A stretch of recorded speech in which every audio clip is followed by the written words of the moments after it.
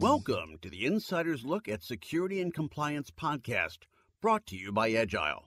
I'm Evan Schuman. Enterprises today face a frighteningly changed environment for security and compliance. This is mostly because there is extensive change happening in every element.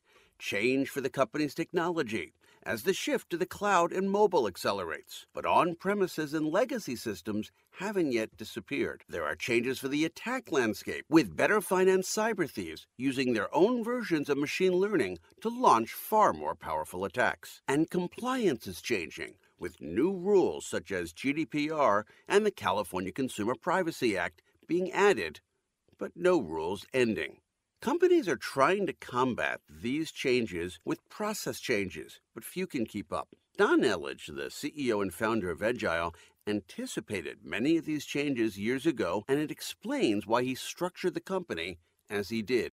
The goal was to go far beyond his security background and work with companies to deal with the changing environment by refocusing on what they should have focused on, their core business objectives. Edgile appears to attack these matters in a fairly sharp, differentiated way. How would you characterize that difference? What is the Edgile difference? Well, I think first and foremost, we really look at it as a business problem. You know, if you look at this, what's driving the digital transformation, it is the business. It's the desire to interact with your customers more effectively through digital channels. It's improving your supply chains. It's improving how you're partnering with other organizations. It's a transition in your workforce from having a purely internal workforce to actually outsourcing capabilities and processes and using technology to enable that.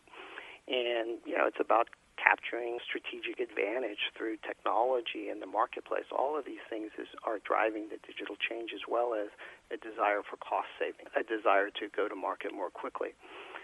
Because of that, we really look at security from a business lens. And so, you know, it's one thing to say we're going to protect the new environment. It's another thing to say that we are going to enable your business through providing a level of security and comfort by leveraging these new technologies that you're going to feel both enabled and capable of actually taking advantage of the digital space.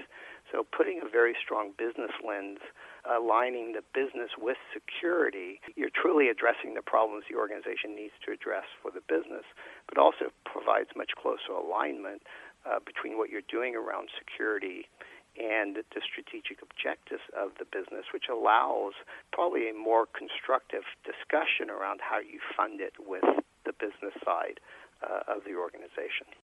How does compliance factor into that? Well, I think compliance is kind of a very important set of issues organizations are addressing. If you really look at the increased level of compliance that's being placed on organizations. So compliance is another factor security professionals are dealing with. And now, again, we're dealing with compliance not only in the enterprise but also in the cloud. We're also being held accountable for not only what we do in the enterprise, but what our partners and business partners and technology partners are doing in their environments. If you look at kind of the traditional environment, you controlled everything.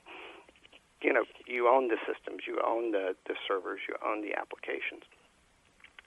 Now you don't own everything. You're outsourcing it. Third parties might host your environments. Third parties might provide you critical business services. You might be sharing information, significant and sensitive information with third parties.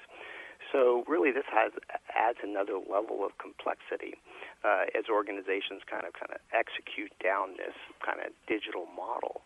And again, it kind of addresses the idea of how do we fund and how do we address these issues as we move down the path of kind of the digital space. So again, I think it comes back to, you know, getting the level of funding to both protect your organization and meet your compliance requirements. I don't always view those as two separate objectives. I kind of view them as an overall objective for the organization. How do I meet my security and compliance requirements both in the enterprise and the cloud? It's a challenge for organizations, and again, it's another burden placed on CISOs, and how they address it can be challenging, and it does require investment, and it requires organizations to step in front of the problems and step in front of this digital transformation instead of kind of being behind that process and addressing it after the fact.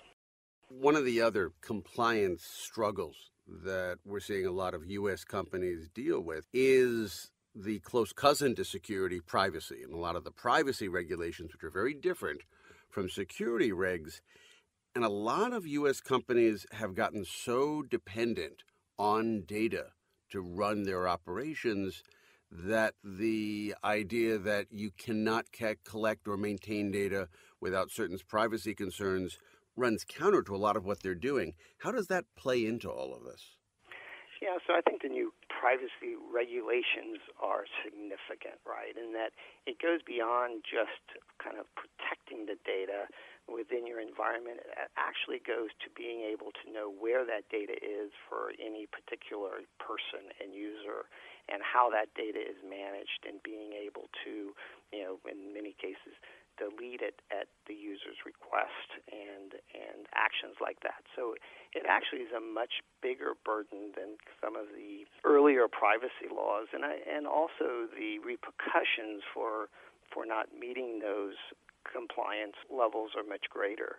So privacy, has always been a key part of security. I don't think that's new. What's really new about privacy in these new regulations is that it's not only being able to protect the data, it's actually being able to act upon the data at a request from a user in a limited time period, which is a totally new set of expectations on organizations. And I think there is a big challenge there in being able to meet that. A lot of these new regulations haven't been proved out. You haven't seen a lot of lawsuits or regulatory agencies come down on organizations yet. When they do, I think it's going to open up a lot of eyes to, the eyes of a lot of organizations to really the challenges it's going to take to really meet these regulations in an effective way. What about the most fundamental challenge on compliance issues, which is simply keeping up with all of the new rules from state, federal, other countries, industry level, tracking all of those to make sure that you at least have a shot of being compliant to know what's being changed? How difficult is that? Well, it's very difficult, and we do this for a number of organizations. So we maintain and track over 350 regulations, and we do it in a kind of a relational way so that, you can easily pick and choose which regulations that apply to you and be able to understand all the changes that are taking place in those regulations. And as new regulations are, created, we actually take those regulations and incorporate into our overall framework. That framework is also, we also have aligned that framework to various kind of technology infrastructures. So not only do we know which regulations you have to meet, we can actually go in on the technical side of those regulations, go in and explain to you how you address those regulations in specific environments like, the Microsoft Azure environment. These are the kind of configurations and maintenance and control points you have to put in place in that environment to meet, the set of regulations that you're being held to. One of the other issues that we've heard a lot of concerns about has been the wonderful juggling act of identity, GRC, and cloud security together. Any thoughts on how you deal with that intersection? Compliance is not always aligned with security. You have compliance requirements that you have to meet. And those requirements require you to do certain things within your environment, and not only do them, prove that you've done them and be able to make them demonstratable. And at the same time, where you're making changes and involving your compliance requirement, it requires you to monitor how those changes to your environment are taking place. So, to a large degree, compliance is also about good management of security. It's about having effective risk management within your enterprise. And so clearly I think compliance, if you have a strong compliance program, it also helps you around security. I think around identity is becoming a much bigger play in your overall security model. The reason for that is because your traditional primary perimeter has actually kind of been weakened a lot as you take more and more assets outside of your organization. As you penetrate, as information flows across your boundaries more easily, perimeter, or your kind of traditional perimeter has been significantly weakened. And identity actually provides you another level or a new perimeter. It's a kind of much more dynamic perimeter to your environment that can extend outside of your and beyond your traditional environment. And so identity is actually playing a very significant role, especially in kind of the cloud environment or the digital environment, where identity is your major control point. You know, if you look at compliance, a lot of what compliance is who has access to what and why. Identity plays a very important role in that model, as well as being able to demonstrate that you kind of maintain that in an effective way. Access governance is tightly aligned with identity, and access governance allows you to certify who has access to what, and making sure that it's appropriate and making sure that it's accurate. That's a major input into compliance. So all these areas are tightly related, and we view this as kind of a tightly related model. So when we look at identity and do an identity project, we actually look at all of your compliance requirements and make sure your identity is meeting those compliance requirements, as well as look at access governance and make sure that you're capable of showing and proving that access and to these environments are appropriate. And then lastly, we always look at your overall governance environments, your risk management environment, and making sure that that capability is strong in your organization, so that not only you can implement strong security controls and protect your data and meet your compliance requirement, you can prove to the regulators that you are acting appropriately and taking actions to address issues as they come up, and you understand where your risk footprint is. So we view this as an overall problem set, and whenever we go in to address one, we always look at the other ones and make sure that things are aligned across those three environments. What are the biggest obstacles confronting CISOs today? Well, I think the largest obstacle for CISOs is really having to maintain two security environments. The digital or the cloud environment is secured in a much different way and has different characteristics in your traditional enterprise environment. And this creates a decision point or kind of a conflict with the CISOs is, how do I fund this? How do I invest in the new as well as kind of maintain the old?